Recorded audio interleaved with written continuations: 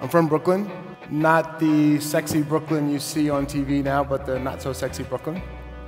I thought I'd be a doctor. I enjoyed the Cosby Show.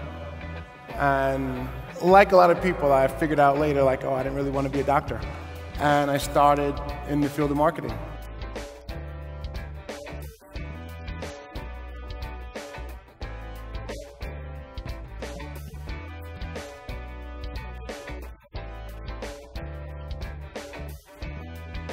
My reaction to fear when I was a kid was to oversimplify.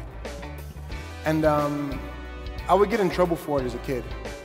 But to be honest with you, it's become sort of a superpower for me. It's become the thing that I rely on most as a marketer. There were 3 things that I learned along the way from Nike, from Campbell's, from Coke, and all the brands that I admired in the world.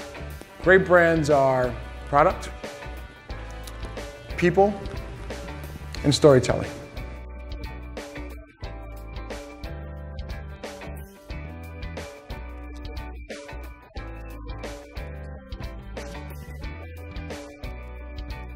Product is king. Everybody in the company had to know about the product, care about the product, covet the product.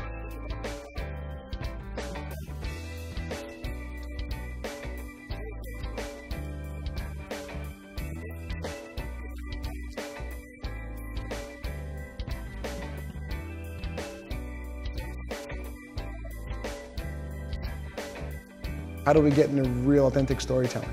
I tend to hate this word now because it's a bit overwrought. Everybody uses it and nobody really knows what it means. Authentic to me was saying the things that everybody was thinking but afraid to say. We would get those things out of our athletes and our talent, and we would say those things. We would get those things from younger people in our group, and we would put those things into the world.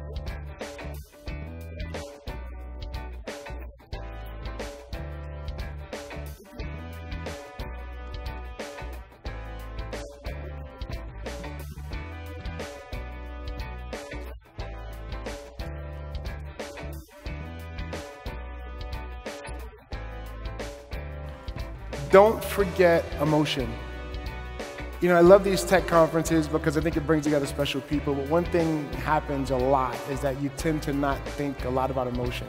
Emotion is the most important part of your story. Make sure you don't lose it. I'm out of here, guys. Thank you.